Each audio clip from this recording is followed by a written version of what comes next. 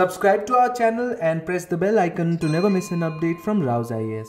Do not forget to subscribe to our Telegram channel for all the updates and materials.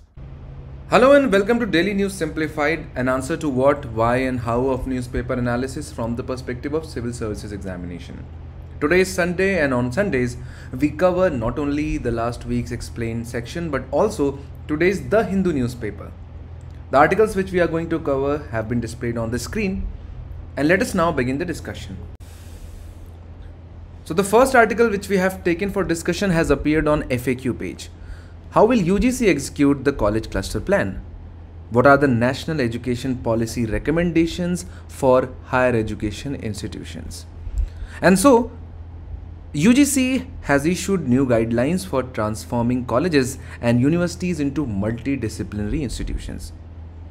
The guidelines prescribe three approaches, which include cluster of institutions located in proximity so that they can collaborate with each other to offer innovative programs in offline, online or distance learning mode. But from the perspective of civil services examination, if you look at the syllabus of GS paper 2, issues relating to development and management of social sector services relating to health, education and human resource is a part of your syllabus. And this is a good opportunity to revisit the national education policy's important recommendation. So what we shall do is that we shall first cover the constitutional provisions related to education, starting with fundamental rights, directive principle of state policy, fundamental duties, and also the section of special directives. Then we will understand the administrative setup as to division of the items related to education sector between union as well as the state. Then we will cover the important provisions of National Education Policy 2020 dealing with the reform of school education, higher education, as well as some other announcements which cannot be categorized into school as well as higher education. So let us now begin the discussion. So it is always a good idea to start with constitutional provisions regarding anything related to polity, social issues. You should be well aware of the articles and the provisions dealing with almost anything given in the UPSC syllabus. And since we are discussing education, it is important that we look at various articles and provisions related to education in our constitution. So starting with the fundamental rights. Article 15 talks about prohibition of discrimination on various grounds, and this is applicable to educational institutions also which are partially or fully run by the state. And in that, if you focus on clause 5, which was inserted by 93rd constitutional amendment, it talks about advancement of any socially and educationally backward classes of citizens or the citizens from scheduled tribes and scheduled caste sections, as far as that advancement deals with their admission to educational institutions, including private educational institutions, whether aided or unaided by the state, other than the minority educational institutions given in Article 30. So you can see that although this particular article is focused on advancement of education of a particular classes of citizens, but nonetheless, they are the ones who have been denied, and hence it makes sense. Then of course Article 21A, which was inserted by 86th Constitutional Amendment of 2002, which talks about the right to education, where the state shall provide free and compulsory education to all children of the age of 6 to 14 years in such manner as the state may by law determine, and hence a law was enacted to ensure ground implementation of Article 21A. Then Article 28, although deals with freedom of religion, but it also talks about educational institutions where freedom as to attendance at religious instruction or religious worship in certain educational institutions. Then cultural and educational rights of Article 29 and 30 are very important, because under clause 2 of Article 29, no citizen shall be denied admission into any educational institution maintained by the state or receiving aid of the state funds on grounds only of religion, race, caste, language or any of them. So these provisions have been included to ensure that no children belonging to a particular group of our society is deprived of education. Similarly, Article 30 gives right to all minorities, whether based on religion or language, to establish and administer educational institutions of their choice. Then we move on to the part 4, which is directive principles of the state policy. In this, Article 45 and Article 46 talk about education. Article 45 focuses on early childhood care and education for all children until they complete the age of 6 years, whereas Article 46 talks about promotion of educational and economic interests of scheduled castes, scheduled tribes and other weaker sections. Then we don't have to forget fundamental duties, that is part 4A of our constitution, where the subsection H talks about development of scientific temper, humanism and spirit of inquiry and reform, which directly deals with the education. And then finally, the last fundamental duty talks about duties of parents and guardians to provide opportunities for education to his child, or as the case may be ward, between the age of 6 and 14 years. This was also inserted by 86th Constitutional Amendment of 2002. Then the next set of instructions related to education has been given in Article 350 and 351. So Article 350A facilitates or ensures the instruction in mother tongue at primary stage. It calls upon the state to make sure that every local authority within the state provides adequate facilities for instruction in mother tongue at primary stage of education to children belonging to linguistic minority groups. And Article 351 gives directives for development of Hindi language, according to which it shall be the duty of the Union to promote the spread of Hindi language. So these were the constitutional provisions with respect to the education. But what about the administrative setup, or what about the division of the responsibility between Union and state? And as you know that is decided by the provisions of the 7th schedule. So let's now understand various provisions of the 7th schedule to get a better idea as to whose responsibility it is to educate Indians, whether it is state or center or both. So here we are with the 7th schedule. So as you know that there exists a set of universities known by the name of central universities, for example Banaras Hindu University, Jawaharlal National University or Aligarh Muslim University. So any institution declared by Parliament by law to be an institution of national importance comes under the purview of Centre and is governed by the provisions of List 1 of Schedule 7. Similarly, institutions for scientific or technical education financed by Government of India wholly or in part and declared by law to be institution of national importance. For example, IITs, IIMs, Indian Institute of Science Education and Researches, NITs, Indian Institute of Science. So all these institutions come under the umbrella of central institution and they are governed by central government. Similarly, Article 65 talks about setting up of agencies by the union government for professional, vocational or technical training, including the training of police officers. As you know, there is a police academy in Hyderabad.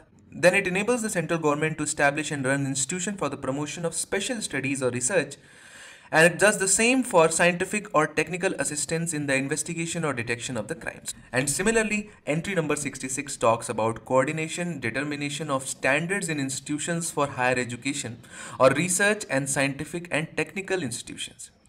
And for that purpose, you have a lot of organizations, for example, CSIR, UGC, all have been set up and run by central government. So this is it as far as the list 1 is concerned. So you can see that a very small subset of overall education comes under the purview of central government, or you can say the center, which mainly deals with research, higher education, coordination, collaboration and few central universities. And now we move on to the state list, where the entry number 12 tangentially talks about education because it gives the powers to the state to set up libraries, museums and other similar institutions controlled and financed by state. But this is the only provisions which directly gives powers to the states as far as education is concerned. And let us now look at the provisions of concurrent lists, that is the list 3, wherein the entry number 25 talks about education, including technical education, medical education and universities, subject to the provisions of entries 63, 64, 65 and 66 of list 1, which we have already discussed, as well as vocational and technical training of labor. So power dealing with education has been given both to center as well as the state. Similarly, entry number 26 talks about legal, medical and other professions. So according to this, both center as well as state government can take necessary steps for development of legal field, health field as well as other professional fields. So we saw that list 1, which is also the union list, demarcates the exclusive responsibility of the central government. Similarly, list 2, which is a state list, specified the functions and responsibility which shall be performed by state governments. And list 3 is concurrent list, which specifies the joint responsibilities of center and state government. So in overall, the central government formulates the general policies and gives directions as well as the financial aids, and responsibility of implementing these policies is shared by both center and the state. And as a furtherance of this policy making responsibility which has been given to the center in our constitution, the government has come up with this new education policy 2020. So let us now begin the discussion on the provisions of National Education Policy 2020 dealing with the school education sector. Now, first and foremost, it is important to know that this policy aims for universalization of education, but this universalization of education is not new. You already know that through RT, the education has been universalized, but that is the school education. But a watershed moment in India's education scenario is that this particular policy will aim to universalize education from preschool to secondary level with 100% gross enrollment ratio by 2030. By attempting to achieve this, National Education Policy 2020 will bring 2 crore out of school children back into the mainstream through open schooling system. Also, the National Education Policy is going to replace the current curricular structure, which is based on 10+2 setup. So you can say that current curriculum is fragmented into 2 parts, till class 10 standard and then 11th and 12th. But now the government is going to break down this curricular structure into 4 parts, which will be named as 5+3+3+4. The first 5 years shall be 3 to 8 years. Next 3 years will be 8 to 11, then 11 to 14, and finally 14 to 18 years respectively. Now, the rationale given by the government is that this will bring hitherto uncovered age group of 3 to 6 years under the school curriculum, which has been recognized globally as the most crucial stage for development of mental faculties of child. Now, you might ask that what about the initial preschool education, where that shall be given? And that shall be given in Anganwadi centers which have already been opened by the government.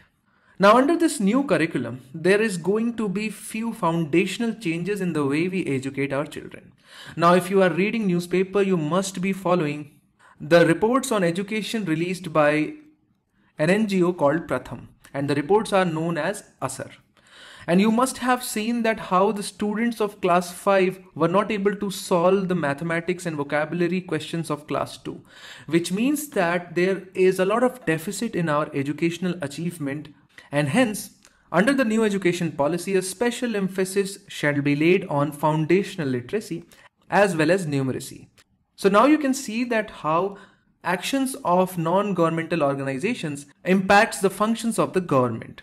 Because had it not been for the rigorous and the serious attempts made at formulating these reports, our government policy making would not have focused on the foundational numeracy and literacy. Also, the government is going to do away with the rigid separation between academic, extracurricular as well as vocational streams in schools. And vocational education will be started from class 6 in all the schools along with the internships.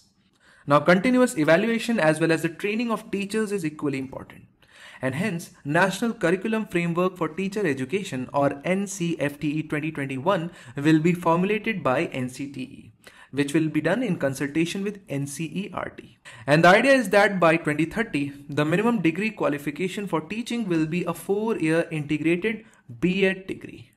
And one of the highlighting features of this particular policy dealing with the school education is its emphasis on the language of instruction, and that shall be mother tongue, which will be made compulsory for instruction method for teaching up to at least grade 5. And also the National Education Policy clearly highlights that no language will be imposed on any student. So now you can understand that how important was the inclusion of these issues into National Education Policy. Of course, not only these steps will enable better learning outcomes for our children, but at the same time, they are going to go a long way in assuaging the doubts of a lot of regional political parties. So these are the important provisions dealing with the reforms which has to be brought about in school education through NEP 2020.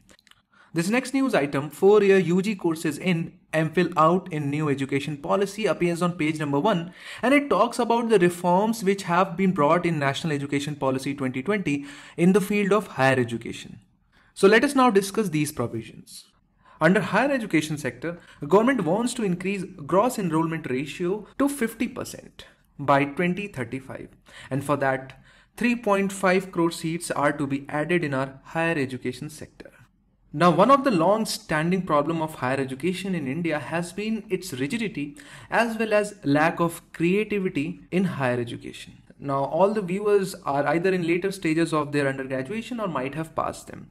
And you know that in most of the colleges and universities in our country, how difficult it is to pursue multidisciplinary courses. Taking a simple example, how difficult it is for a person to pursue few of the courses in medical as well as taking other credits from legal field or from LLB courses. You can obviously understand that it is unthinkable.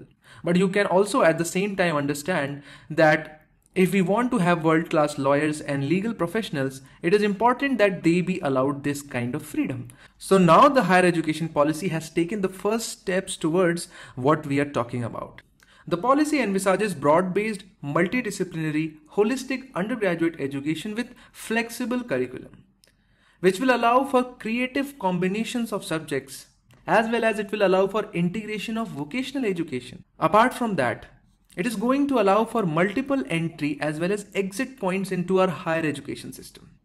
Now, to make this point clear, you know that for entry into any kind of academic stream, you need to have certain level of qualification. For example, if you want to pursue technology, you have to have maths as one of your majors in your higher secondary. Or for example, if you want to pursue a certain course in postgraduate, you have to have similar or related undergraduate degree in order to be able to pursue that.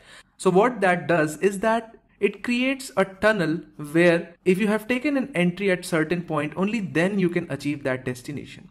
Whereas all the people who have missed this particular entry then will be devoid of any kind of opportunity in this field. And hence the government is going to enable multiple entry as well as exit points. Also, the government has come up with a very innovative idea of academic bank of credits, which shall be established to facilitate transfer of credits. Now, first and foremost, this is going to be a digital bank. Now, you might ask a question that why is this particular bank is needed? Let's say if a person is pursuing her BA from a particular institute known by the name of I. And under the new education policy, the transfer of the courses have been allowed from Institute I1 to the second university I2. And if this person A wants to take a transfer from this particular institute to the another, what about the kind of courses as well as the credit that she has earned already in the I1? And this bank will take care of all her higher education credits into one particular bank, which she can demonstrate anywhere across the country or even the world, and which shall be taken into account while her final degree is being made. So this is quite a novel concept and it should be welcomed by all of us. Now, government has also announced in the national education policy of creation of an apex body for fostering a strong research culture and building research capacity across higher education, and that shall be known by the name of National Research Foundation. Obviously, you can now understand that why this was done. Now, because India's higher educational institutions lag a lot when it comes to research and education creation. Most of our higher education centers work satisfactorily as far as the propagation of education is concerned. They impart education quite well, but when it comes to creating new knowledge, they lag a lot, and hence the National Research Foundation is going to take care of all those things. And then finally, the most important topic is Higher Education Commission of India. The NEP paves the way for a single overarching regulator for higher education, which will replace UGC and All India Council for Technical Education.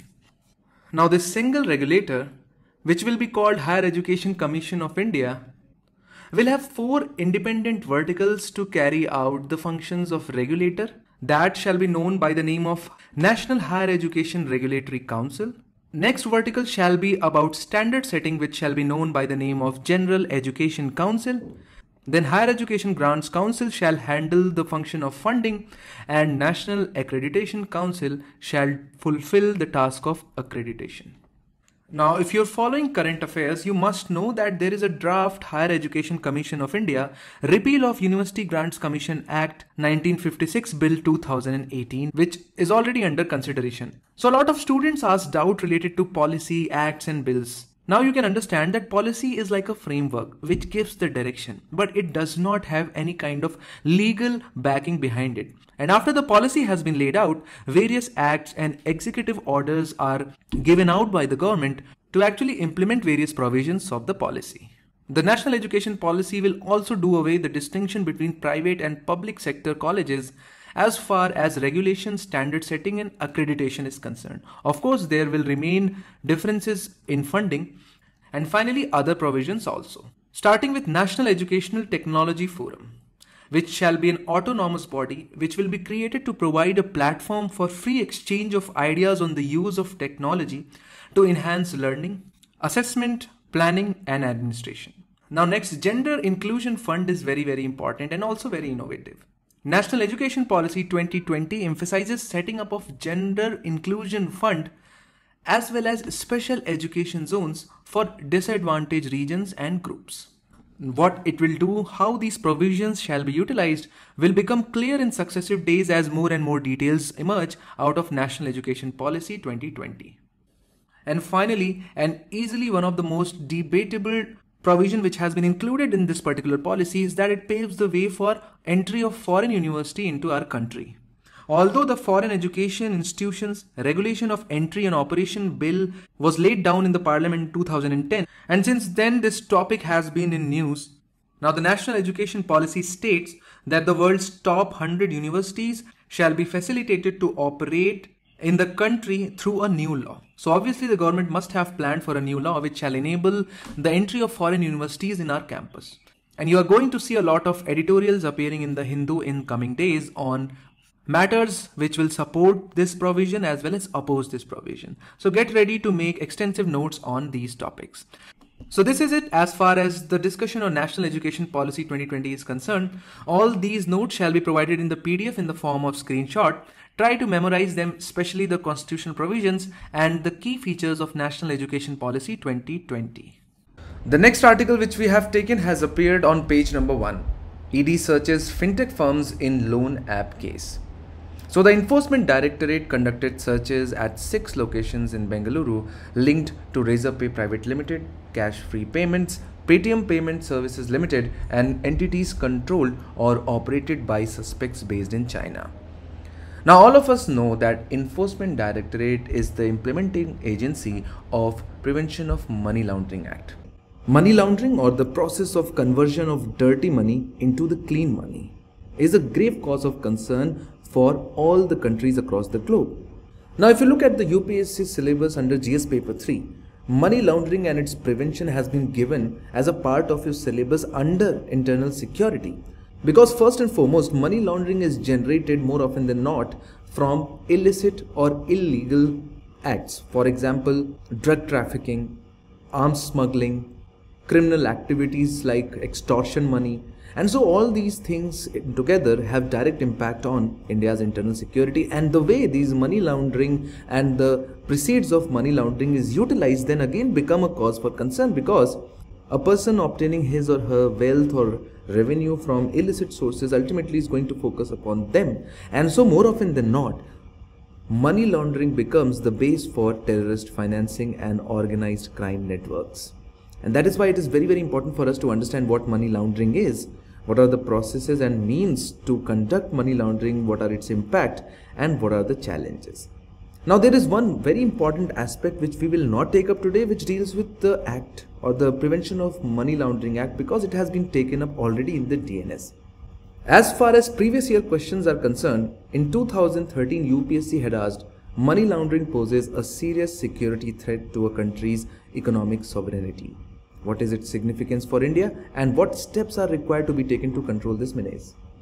Then in 2018, UPSC had asked India's proximity to 2 of the world's biggest illicit opium growing states has enhanced her internal security concerns. Explain the linkages between drug trafficking and other illicit activities such as gun running, money laundering and human trafficking. What countermeasures should be taken to prevent the same? So let us now begin the discussion. Starting with what actually is money laundering. So money laundering is a process that criminals use in an attempt to hide the illegal source of their income.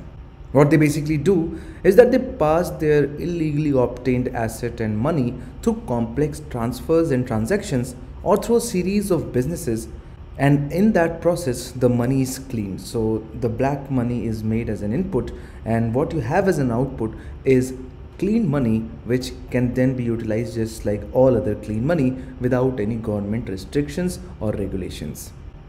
The word laundering comes from infamous gangster Al Capone's practice of using a chain of laundromats he owned to launder huge amounts of cash, and from there the word or the term money laundering has been derived. So as far as what is concerned, we understand it is a process of converting dirty money or money derived from illegitimate sources into clean source of money on which no objection can be raised from the government. And to give you an example, let's say there is a person A who earns a lot of money, crores and crores of rupees from, let's say, drug trafficking. Now the obvious problem is that this person A cannot deposit this amount into his or her bank account, simply because the income tax department and the government is going to ask questions as to what is the source of the money, and the person A will not be able to explain this source of money.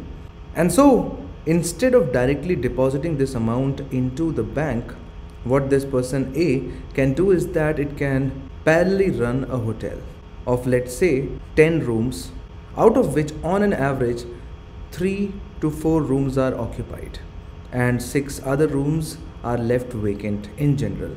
So the average revenue which this hotel is generating every day is just from 4 rooms and 6 rooms are unoccupied. So this person A can divert this illegitimate cash and show to the government that all the 10 rooms were occupied throughout the year, and so the dirty money is mixed with the clean money, and now the revenue from the hotel can be easily deposited in the bank account as a form of revenue from a hotel which is a legitimate source, and then it becomes a white money. So you can see that through this process, person A was able to convert the illegitimate source of money into clean money, which then can be utilized for any purpose, because now under the system, under the government radar, it is accounted as a money from the hotel or profits from the hotel business, but actually 60% of that revenue has come from illegitimate sources. So this is a very simplistic idea as to how money laundering works.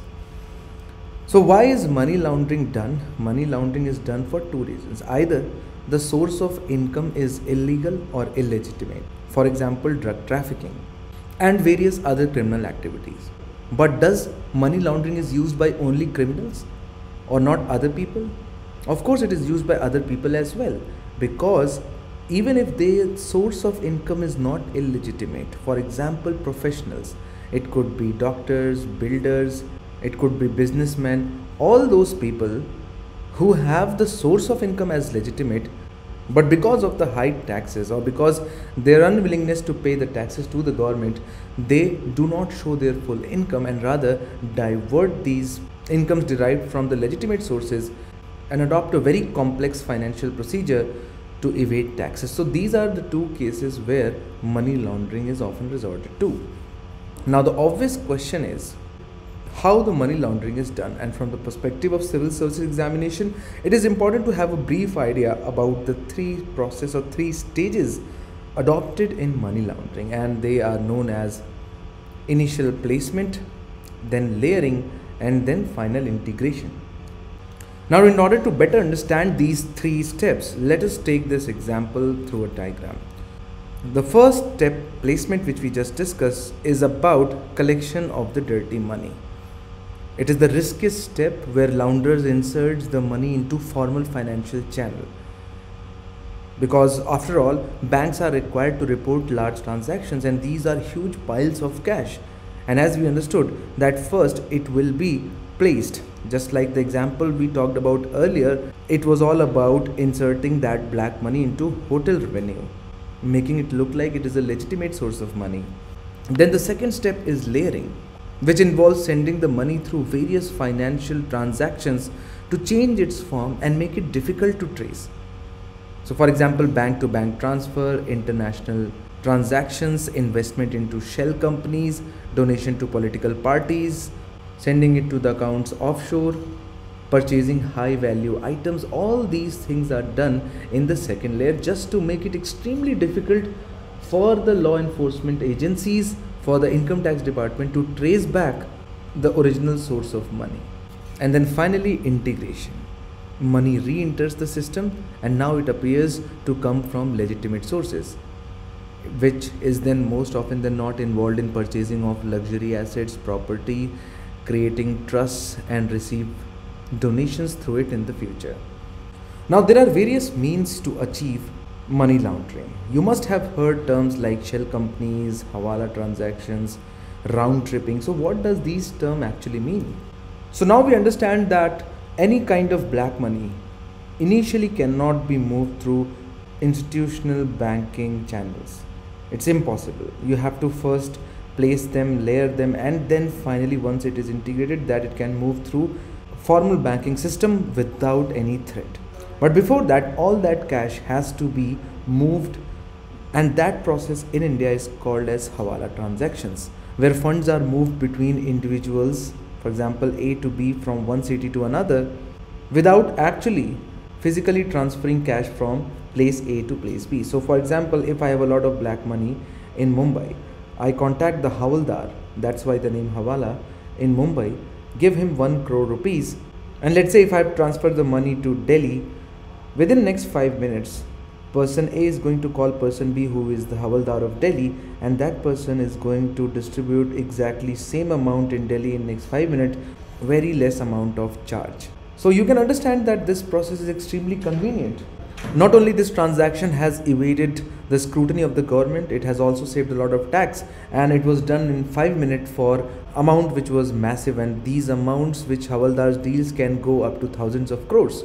There is no physical transaction of cash between A and B, because when the cash is being transferred from Mumbai to Delhi, similarly there will be another person who would want to transfer the cash from Delhi to Mumbai. And so this process is extremely convenient. Then bulk cash smuggling, just like drug smuggling, carrying the huge piles of cash, which is what is caught during the times of elections in cars, in other kinds of vehicles. Then the process is round tripping, which is worth understanding, where the money leaves the country through various channels such as inflated invoices, payments to shell companies overseas, or even hawala route internationally. Then that money is invested in shell companies and other assets in foreign country, and then those assets come to India, those money come back to India as an investment from those shell companies into India's share market, and this is what is known as round tripping. So black money goes to a shell company in, let's say, Cayman Island, which is a tax haven. Now that Cayman Island company is going to invest into various companies in India, making it look like a foreign investment, but actually it is an illegitimate money obtained from operations in India. Then of course gambling, no need for me to explain. And then finally shell companies, which are businesses that have large amounts of financing but are not directly involved in any specific business enterprise selling goods or services, and that's why the name shell. They just have paperwork. They do not have any real functioning or operation, and these finances are used to invest in other businesses which are typically legitimate. Now of course money laundering has proven to be a menace for the society, economy, and there have to be proper reasons. Because once illicitly earned money enters into a particular economy's financial system, it has the ability to destabilize the economic system and indirectly promote negative social and legal ills such as tax evasion, which basically means loss of revenue to the government. So as far as primary impact of money laundering on economy is concerned, tax evasion, loss of revenue to the government are the two directly we can think of. But then there are legal impacts of money laundering as well. For example, money laundering and criminal activities form a vicious cycle. The quest to legalize illicitly earned money leads to money laundering, which in turn provides the required financial boost or the initial capital for further illegal activities, as well as it incentivizes a lot of people to take up violence, to take up crime, because they have seen other people getting filthy rich as a result of money laundering. and so it threatens law and order of that particular city, country or state. Then it has of course social impact as well, because money laundering is directly associated with high level of drug addiction in that particular society, because there is a lot of wealth which is unaccounted for, and so more often than not that wealth is utilized in drug addiction, and then it leads to declining law abidance, because law abiding citizens lose the incentive, lose the motive to follow the law, because they see that all those people who are breaking the law are enjoying their lives while they are making their lives miserable by following the law. So this is a big problem. So since legal provisions related to Prevention of Money Laundering Act has already been covered, we are going to take up the challenges because of which the governments across the globe are trying to fight and control the money laundering, but they are not very effective. And one of the biggest reasons behind that is rapid advancements in digital technology. The enforcement agencies are not able to match up the speed with which the digital technology and digital financing is enabling the money launderers to obscure the origin and proceeds of crime, and especially by utilizing the cyber finance techniques. Then another important reason because of which it is becoming an increasing challenge is non-fulfillment of the purpose of Know Your Customer norms or KYC norms. Increasing competition in the market is forcing the banks to lower their guards and thus facilitate the money launderers to make illicit use of the banking transactions and channels in the process of money laundering. Because after all, banks also need businesses, they need rich, wealthy clients, and in that process, if they feel that this transaction is going to yield them some benefit, they'll lower their guards, providing an avenue for money laundering. Then the tax haven countries. They have long been associated with money laundering because their strict financial secrecy laws allows the creation of anonymous accounts while prohibiting the disclosure of financial information. And of course, last but not the least is lack of awareness about seriousness of crimes of money laundering. The poor and illiterate people, instead of going through lengthy paperwork transaction in banks, prefer the Hawala system where there are fewer formalities, no or little documentation and lower rates and of course anonymity. Now we shall take up this explained article on Mission Artemis, Destination Moon and Beyond.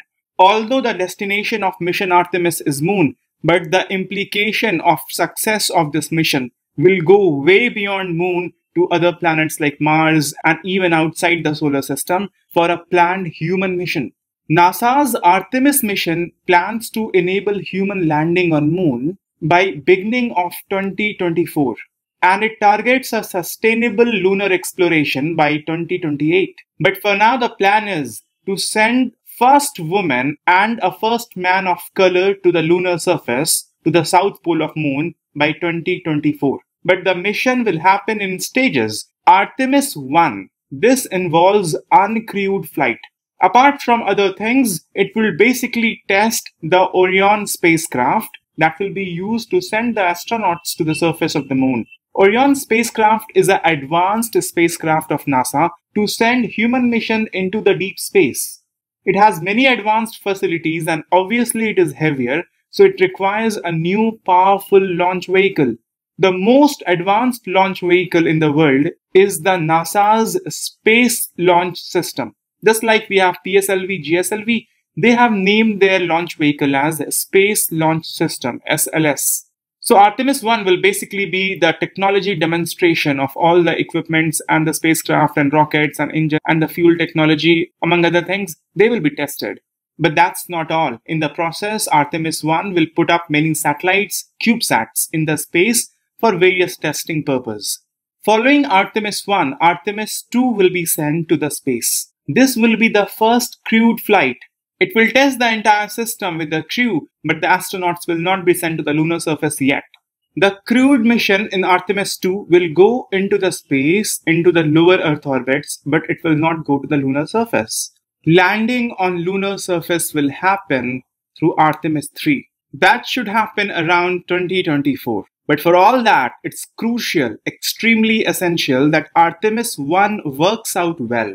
It is not just about human beings again after 1969 landing on the surface of the Moon. but it is about developing capability of sending human beings into space, not just on Moon, on Mars, beyond our solar system, conduct experiments that was not even thought to be possible to be done on a spacecraft. And who knows, the possibility of meeting aliens.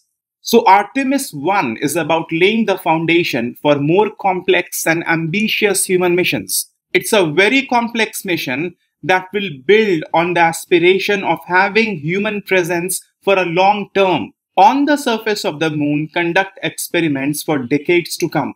When Artemis 1 will be launched, it will be carrying several payloads in the form of small satellites, generally in the form of CubeSats. Each of these CubeSats will be equipped with instruments meant for some specific investigations and experiments. All these experiments will help the long-term stay of human beings in space and on the lunar surface. There are several CubeSats. One of the CubeSat will do mapping of water in all forms on the surface of the Moon and also into the deeper space. There is another CubeSat that will map the availability of hydrogen that can be utilized as source of energy. Then there are other CubeSats that will be performing biological experiments, investigating the behavior of small organisms like fungi and algae. How do these microorganisms behave in outer space? How does the radiation affect them? How are the genes of these microorganisms altered because of that? All these things will be studied that will help us to plan human mission in the longer term into deeper space. And to enable such missions, NASA's Orion spacecraft has been planned. Orion will serve as the exploration vehicle that will carry a crew of space, providing emergency abort capability as well, sustaining the crew during the space travel, and also provide safe re-entry from deep space back on the Earth. This time, in the Artemis 1 mission, Orion spacecraft will be used, and it will have 3 dummy passengers. These dummy passengers would be made up of materials that mimic human bones and skin and the softer tissues. And internally, it will be planted with host of sensors to record various impacts of deep space atmosphere on human body. Because of the facilities that will be provided by Orion spacecraft, obviously you understand that it will be heavier, and hence it requires a more powerful rocket for the launch, and that is a Space Launch System. Artemis mission will be launched by SLS. It is the most powerful ever built rocket, more powerful than Saturn V rockets. Saturn V rockets, if you know, were used for Apollo mission to the Moon. It is a gigantic rocket, 98 meter tall. It will weigh around 2500 tons and it will take the mission directly to the Moon. The mission will not have gravity assisted motion, although the assistance of gravity will be used at particular instance, but the rocket itself will be taking the mission directly to the Moon. So with these important parts of the mission, the primary goal of Artemis 1 is to demonstrate Orion's spacecraft capability in the spaceflight environment and ensure a safe re-entry, a safe descent, and the successful recovery of the spacecraft. After the launch, the spacecraft will orbit the Earth and deploy its solar arrays. Then the interim cryogenic propulsion stage. It will give Orion a push to help it leave Earth's orbit and travel towards Earth's only natural satellite, the Moon. Then within about 2 hours from launch time, when the spacecraft is on a trajectory to the Moon, it will separate from ICPS, the interim cryogenic propulsion stage. When it separates from the spacecraft, the interim cryogenic propulsion stage will deploy small satellites, the CubeSats that we have been talking about. These CubeSats will go on their journey into the deep space. Then on its path to the Moon, Orion spacecraft will be propelled by a service module built by the European Space Agency. Apart from supplying the spacecraft's propulsion system and power, the service module is also designed to house air and water for future crewed mission.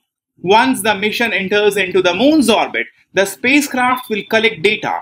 Afterwards, Orion will use a precisely timed engine firing of the service module in combination with the Moon's gravity to accelerate back towards the Earth. It will travel through the Earth's atmosphere and will have, if everything goes right, a safe landing off the coast of San Diego, California, in the Pacific Ocean. So now you understand the heart and soul of Artemis mission is that the mission will go to the moon and then will come back. But going to the moon, we have done that already. About half a century back, NASA already sent astronauts on the surface of the moon. Then why NASA is spending around $100 billion on this mission? Why we are landing on the moon again? Because astronauts have landed on the moon, they have brought back the collection of rocks, and that has upended our knowledge about the planetary science a lot. The radioactive analysis of the isotopes in the rock material has provided us with the precise information on the age of the moon's surface. The rocks has revealed to us the story of formation of moon, and it appears to have formed out of the debris ejected into the space when Mars-sized object slammed into the Earth around 4.5 billion years ago. We have already these first-hand direct information from the Apollo mission of 1969. And after that, it was thought that the moon was a very dry, inhabitable place, and the attention of NASA and other space agencies drifted away from the moon towards planet like Mars. But you see, Apollo mission was the result of geostrategic consideration. The Soviet Union already advanced considerably. They had a considerable lead in space technology over US. And after the Sputnik mission, there was a lot of pressure on the United States to have a mission of their own. So Apollo mission in a sense was also ahead of its time. It was hugely hurried. This mission was launched only 12 years after the first satellite was launched into the space. So the technological advancement was not enough to explore the moon sufficiently back then. After the Apollo mission, there has been huge progress in space exploration. We have sent spacecraft that goes well beyond the solar system. We have sent exploration mission to Jupiter, to Mars, to Saturn, to Venus, to Pluto. More than 500 astronauts have traveled to space and back. We formed permanent space laboratories in International Space Station. So we have made huge progress in space exploration. And with the benefit of these advancements, Artemis mission will be much more powerful than the Apollo mission. Recently, we have understood that moon is not as dry as it was thought initially, before further missions to the moon were abandoned. Through various missions, including Chandrayaan mission, we know that water is there. Water frozen at the bottom of eternally dark craters at the pole, they are a valuable resource. It can provide not only drinking water for future astronauts visiting the moon, water can also be broken down into hydrogen and oxygen, and hydrogen can be used as fuel. The ices in these craters, they are of ancient accumulation, several billion years ago. So they are our scientific history book of the solar system. We have made huge technological achievement in the space exploration and space-based science that will help generation of oxygen. You must be aware of MOXIE experiment that is being carried out by the Perseverance mission on Mars. There the effort is going on to create oxygen from methane and carbon monoxide. We have made very advanced spectrometer. In Chandrayaan 2, there's a spectrometer called as CLASS, Large Area Soft X-ray Spectrometer. And because of these very advanced spectrometers, we know more about the moon than we previously did. We know that there's a streak of sodium on the moon. Now we know of the presence of minor elements on moon like manganese and chromium. We also know of the presence of argon in the exosphere of the moon, and this argon perhaps comes from potassium, which implies that some radioactivity is going on beneath the surface of the moon. And that information will help us a lot to understand about the crust and the structure of the moon. Above everything, we know of the presence of helium-3, and you know how important this is. Helium-3 can be used in fusion technology to create enormous amount of energy. So much so that all the problem of energy crisis on Earth will be solved. All the villages can be electrified.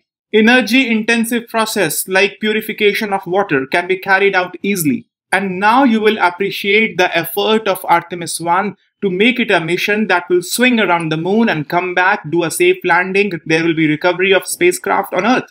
Because if we can do that, we can bring back resources from moon, not only helium-3. There are rare earth minerals there as well.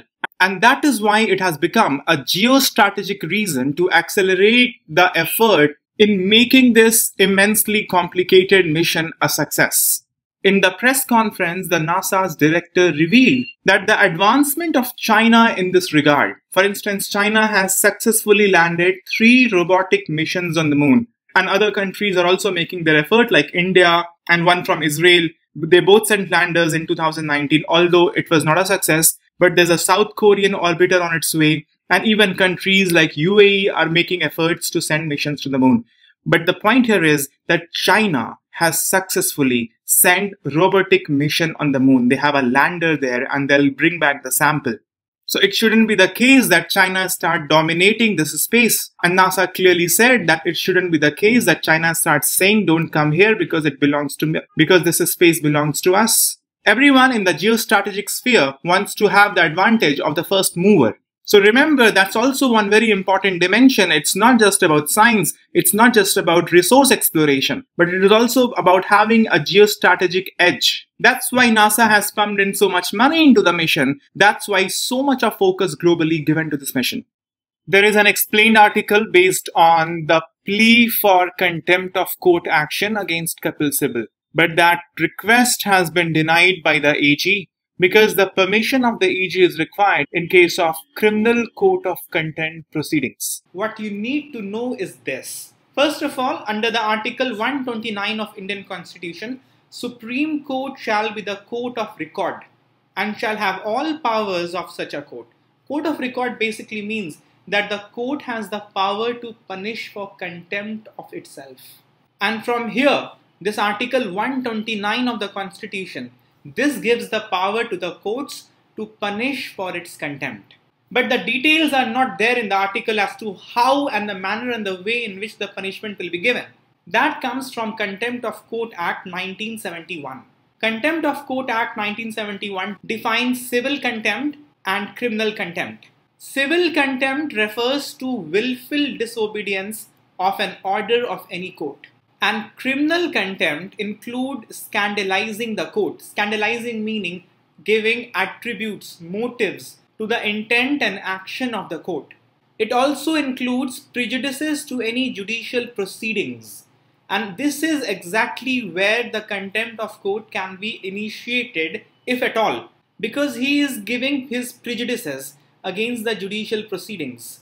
Criminal contempt also include interference with the administration of justice in any other manner. Now this phrase is very open-ended, and that is why the power of contempt of court must be used very sparingly, because anything and everything obliquely can be covered under this. The further detail as to how the proceedings against civil or criminal contempt can be initiated, that is not there in the Contempt of Courts Act 1971.